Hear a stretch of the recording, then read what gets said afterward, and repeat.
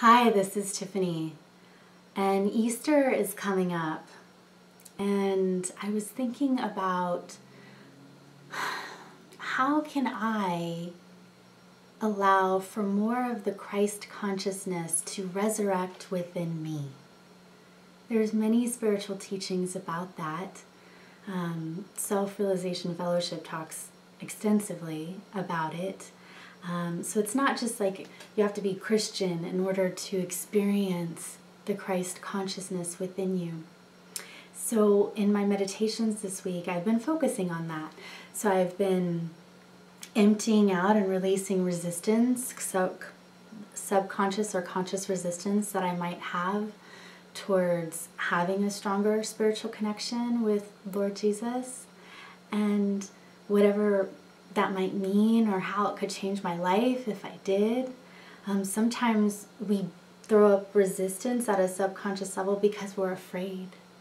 And so I've been really self-honest and self-aware and just going in and acknowledging any part of me that is in any way, even if it's super tiny, blocking a stronger spiritual connection. So if you'd like to join me, I'm going to just do a little prayer, and you're welcome to follow along. Thank you to the Supreme God, Divine Mother, Divine Father, beloved friend. Thank you, Lord Jesus. Thank you to all my spiritual teachers and great ones. Thank you for blessing me and everyone watching this video with massive blessings, with blessings of divine love, divine healing, divine help, wisdom and guidance.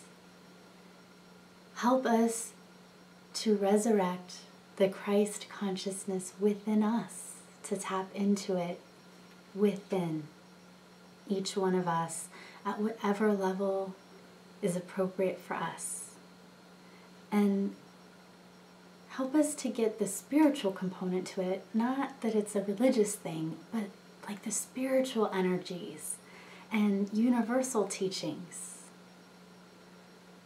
Help us to feel a stronger connection to you, God, and to you, beloved Christ. I bow to thee. Atma Namaste. The divinity within me salutes the divinity within you. The Christ in me salutes the Christ in you. With God's blessings, spiritually, we are one. We are one. Amen. Happy Easter. Much love.